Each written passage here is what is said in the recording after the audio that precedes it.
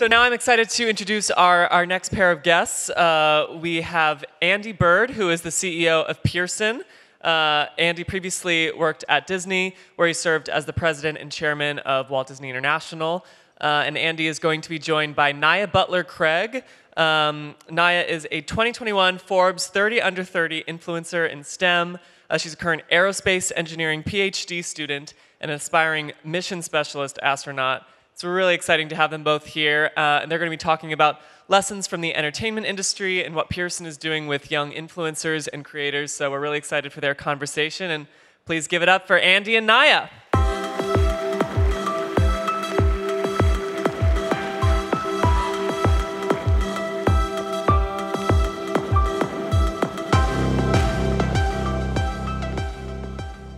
Hey. Hey. How are you doing? I'm doing well. How are you? I'm great, thanks.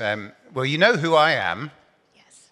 And you know a bit about Naia, but Naia, why don't you do a proper introduction? Absolutely. So thank you all for being here. My name is Naia Butler-Craig. I'm a PhD student in aerospace engineering and a STEM influencer. I'm known on the web as Astro Naia. Yeah. You should... Thank you. I know that most of us aren't in the core demographic for TikTok and Instagram and things like that. I certainly am not, but I strongly urge that you follow Naia's feeds. It's really, really fascinating. Thank you. And also, Naia's working, if you are of that age, then you get your news not from the television, but from a channel called Now This News. Absolutely. And today, was it today we launched or yesterday? Yesterday, I think. Yesterday, we launched Learn This, a series hosted by our student in residence, Naia. And the first episode is around sustainability. Yes, sir, within clothing, in the clothing industry. Yeah. So please check out Learn This on Instagram and Twitter and TikTok and all those other great things. Facebook, yes. Anyway, we're here, as mentioned, to talk a bit about what Pearson's up to, a bit about Naia's world and the intersection of the two as we see the education and learning sector really transform itself to become applicable to the consumer, the student, and thinking about the student as a consumer. And Naia and I also share some things in common, a love of good music. Yes. I started off in the radio business when I was 17, and music still plays a very important part of my life. And you know, we both have a mission to make learning more engaging and inspiring with digital content. So my background, as you heard, is radio and then entertainment. I spent 4 years working at Virgin.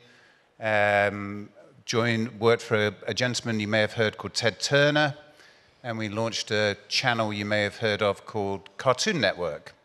So I was responsible for that for 10 years, overseeing that sort of business, which was kind of cool. Very cool. Taking the Hanna-Barbera library and creating Powerpuff Girls and Dexter's Laboratory and Johnny Bravo and all of that cool stuff. And then I had the great fortune of joining the Walt Disney Company back in the day. And Disney wasn't in a great place. Not many people remember this, but 15, 18 years ago, Disney's stock price was $15. Wow. And there was a lot of investor troubles. And there was a gentleman called Bob Iger, who's written a really good book, and he was my boss for 15 years, and we set about transforming the company. And I did that, and I had a real interest and passion around learning, and had decided to retire. I had two sons who'd gone through NYU. They went to Gallatin at NYU. And I was happily enjoying retirement when I got a call to join the board of Pearson. So I joined Pearson as a board member just over a year ago, and they were looking for a CEO. There was a pandemic on. I had nothing else to do. And I thought, this is kind of cool, and maybe we'll dig into this, because I also saw a lot of parallels between the disruption that had happened in the media industry and the disruption that's about to happen and is happening, and the pandemic's acted as an accelerant in the space of learning. So that's a bit about me, and you know, we've been on this journey. Last week we launched Pearson Plus, which is a different way of allowing students affordable to access our textbooks and study aids and everything like that in an affordable way. It's got a really great reception. Right. We utilized over 2,000 students in terms of developing it, but it's really just the start of what we see as becoming a digital ecosystem. Very cool. It's very cool. Well, we'll see. We're starting off, and you are building a real community as a STEM role model, and I thought, between us, we can share some insights. So let's, if I may, start with your good self. So there are hundreds of STEM influencers, on social media, but you've carved out a particular niche with aerospace. What's it about your content that is really resonating? I would definitely say that at this current moment, science and social justice are both having a moment and are becoming a lot more talked about in mainstream media. And I think the overlap between those two, having a Black STEM role model, has become a lot more poignant in this time. And I'm always amplifying other Black STEM role models and obviously sharing my own journey for the purpose of inspiring. But I think the overlap between those two conversations has definitely resonated with a lot of people. One of the core pillars of my platform is authenticity. So I don't just share the ups of what I do. I like to share the failures, the hardships, the shortcomings, because my goal is to be relatable and tangible.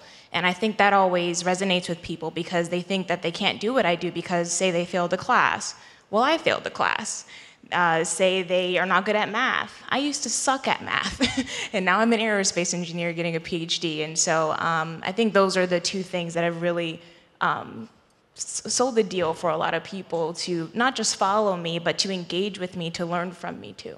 So that was really your motivation to sort of start, posting your videos and everything like that, was to kind of show your true, authentic self. Absolutely. And the journey in that it takes, because instead, I can't mentor everybody individually, so it's always very nice to be able to make a video about what I do so people can follow along, say, oh, I want to do this too, or maybe I don't want to do this. Oh, she got this fellowship, maybe I should apply for it. So. Oh, it's really, really cool. And tell us a bit about the actual process, because, there are literally hundreds of thousands, if not millions, of people trying to become social influencers. Absolutely. How do you go about that process to ensure you kind of rise to the top, and maybe talk a bit about the algorithms and all of that good stuff? Sure. I would say the process is, for me, is you have to bring something unique. I mean, if you try and go in to look like everybody else and do what everybody else does, you'll fall into those same mundane kind of circles. But I think the more that you set yourself apart by tapping into what makes you you, the more authentic and more engaging audience you can garner to your content. Mm-hmm. Yeah, and a bit about, I found this, as we had a brief chat beforehand, I found this stunning in terms of you get feedback by the second. Yes. On everything you post, and tell our friends here how long you have to resonate with your audience. Great question. So I'll take it back to TikTok, if you guys know what that is. I'm a Gen Zer, so I'm very well versed. But TikTok actually has one of the most valuable features I've seen a social media platform use, and that's within the analytics, where you can see how long people are actually staying on your video. So if you see a spike at like 2 seconds of a 30-second video, that means you lost people's attention after 2 seconds. And then in that case, to improve, you need to work on capturing your audience better in those first 2 seconds. Attention spans are small. Social media is very instantly gratifying. And if you're not interesting, people just scroll, scroll, scroll. And so that's one thing I've had to keep in mind when I make my content. Yeah, and I find this really interesting because at Pearson, we're really starting to put the consumer at the heart of everything that we do. And when I joined the company, I started referring to learners and students as consumers. And I have to admit, I got some pushback because it's like, no, they're students or faculty, and it's like, everyone's a consumer. Right. And we're bringing some of my old world into the new world was kind of my new role was thinking of, everything we did at Disney was thinking about you put the consumer at the heart of everything you do. Now, you also like to get really creative. Yes. With the things you do in pop culture. Talk a bit about some of the creative examples that you've used. Absolutely. So my audience is mainly people my age and younger. So Gen Z, what do we all know? And it's memes, it's viral videos, it's kind of the staples in movies and TV shows. So I like to build my content off of what's already popular and what's already being talked about. And so for an example, my work is in electric propulsion, which is basically electric rocket propulsion. And it's like a space rocket. And it actually looks very, very similar to the rockets that are the propulsion systems they use in Star Wars. Has anybody heard of TIE fighters?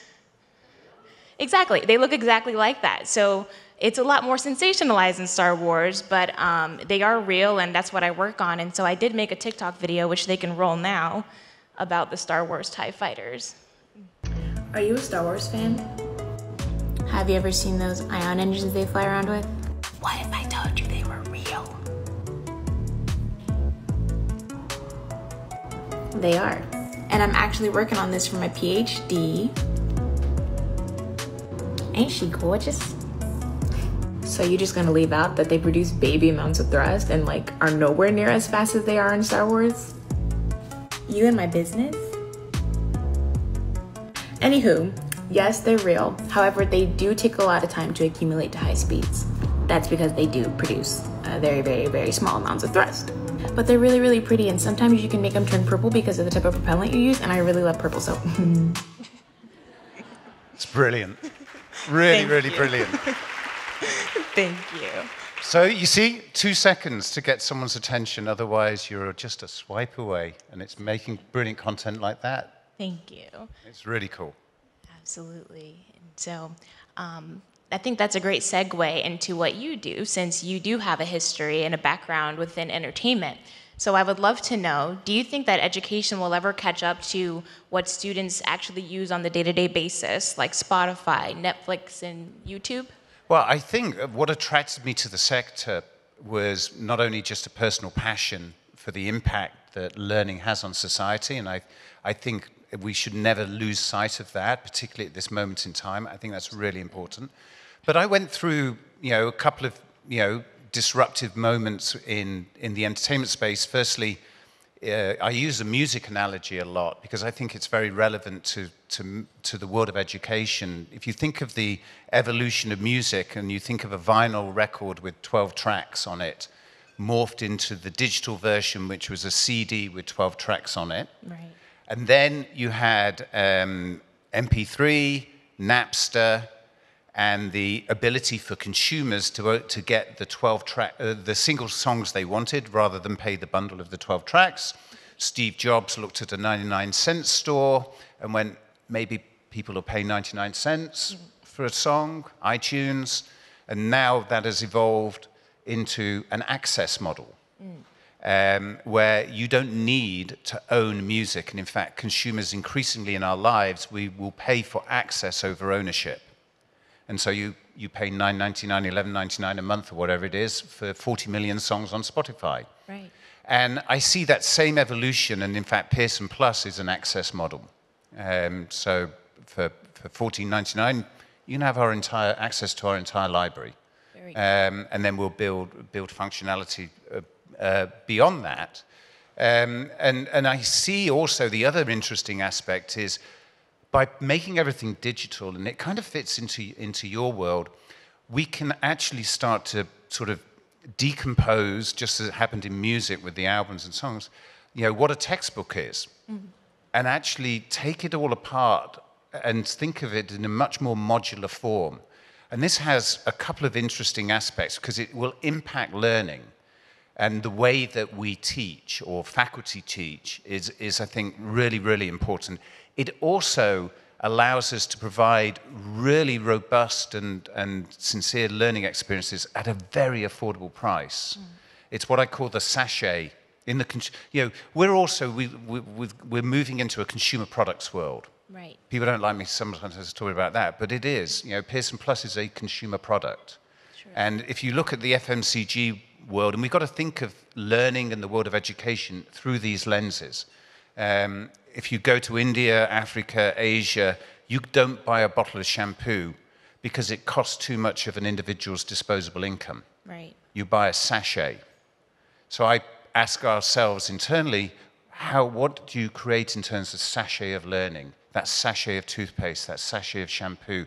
How can we now have the digital tools to be able to do that? Very cool. So essentially you're trying to leverage kind of like bite-sized learning that people can do on the go, and it's a lot more convenient in such a fast-paced kind of society that we have. Yeah, I mean, talking to your friends at TikTok, for example, you take an average, one of the features we put into Pearson Plus is the audio feature, because we heard back from students, they want to listen to their books, they want to read their books, sure. and they want to listen to their books at double speed. Because time's precious to you, as you well know, and therefore, if I can, do the same amount of work in half the time, while I'm multitasking or I'm at the gym or whatever, then that's what I'm going to do. Absolutely. One of the features, I was talking to a UCLA professor who said her students demanded that all of her lectures were still recorded. And the reason was the students wanted to be able to play back the lecture at double the speed. So a 60-minute lecture, actually they can get through it in 30 minutes. And then to TikTok, you think about how much information is actually in a 60-minute lecture. 10 minutes of real relevant information, maybe 10 of you. What happens if you made 10 60-second modular episodes that fits into the lifestyle that you follow? I think all of these are really, really interesting areas as the sector of education and learning gets disrupted. Very cool. And so do you think that education will ever catch up to the entertainment industry? I believe it has to, because one of I think the other reason about focusing on the consumer is we have to think about everything being consumer grade. So the design of Pearson Plus, for example, is designed, the user interface, that it is as good as a TikTok or a Spotify. Right. We brought in illustrations. We brought this great illustrator that we found actually through Instagram, who's an Indian who lives in Peru and has this community of illustrators, because we want to bring personality to Pearson Plus, and have everything that we do be of consumer grade, and learning experiences themselves can use gamification, can use all of the skills and tools that have been deployed thus far in music and media and entertainment. That's really smart, and I see that even within kind of the PhD journey. Like, the more aesthetically pleasing you can make presenting data, it actually hits home, or it's a lot more understandable for your audience. And so I'm having to leverage artists to actually help me visualize very technical data. Yeah, I mean, I think the way that you put your pieces, your videos together is phenomenal. They are works of art. In very concise, literally every second counts. Right. And I think we've got to bring some of that discipline to the world of learning, so that we remain relevant. Whether it's Pearson or anyone, as soon as you become irrelevant, then consumers in today's world, we see it in many, many sectors, will move on to something else. Right. And certainly, I don't want us to be complacent as a company. I really want us to have momentum and think around. You're going to see Pearson evolve to become essentially a digital media learning company. Surely. That's the way we're going. Right. And I guess finally, my last question is, what do you think education can learn from the celebrity creator culture in Hollywood? It's really interesting. I mentioned earlier, at the heart of Disney is intellectual property. Mm-hmm. At the heart of Pearson is intellectual property.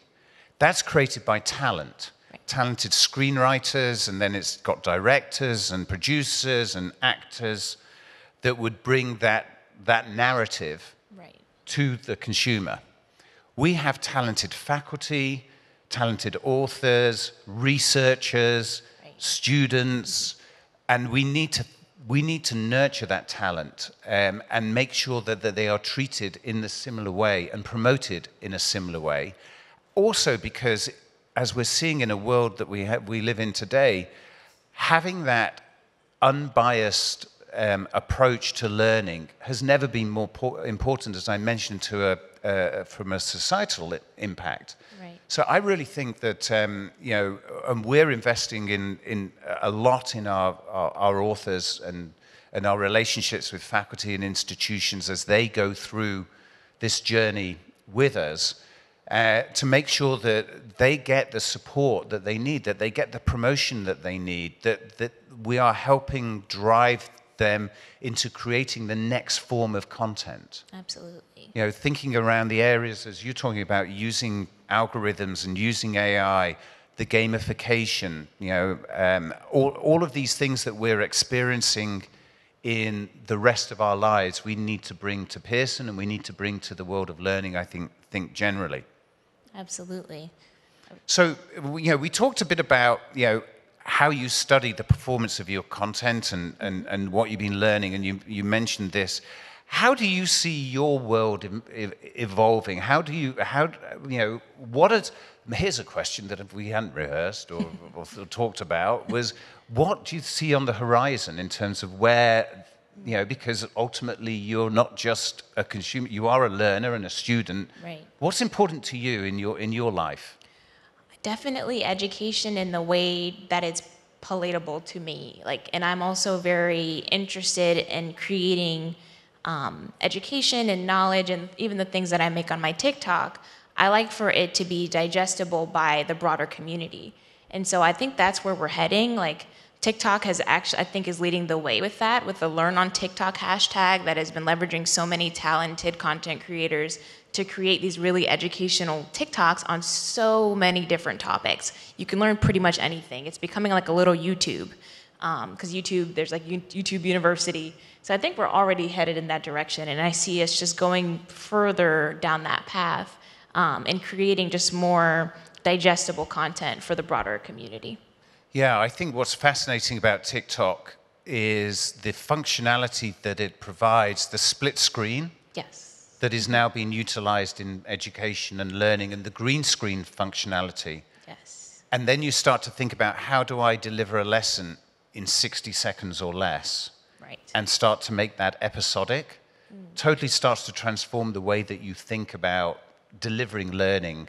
Exactly. At scale and at an affordable price. And without all the jargon too, because so many of us walk around only being able to communicate to each other within our fields, but learning how to make content for the broader community, you start to break down a lot of what you're doing, and you understand it better, and you're able to communicate it much better too.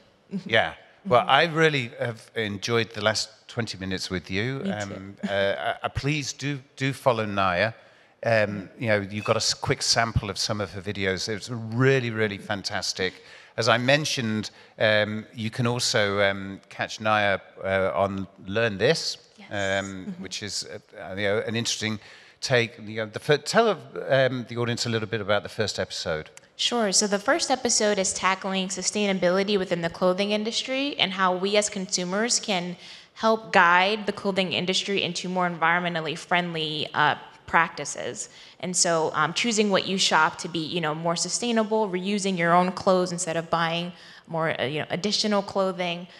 It's tackling those topics with our resident expert, who is Maya Penn, who's a very, very talented environmentalist. And so it's really exciting and really informative. Yeah, and it makes you think.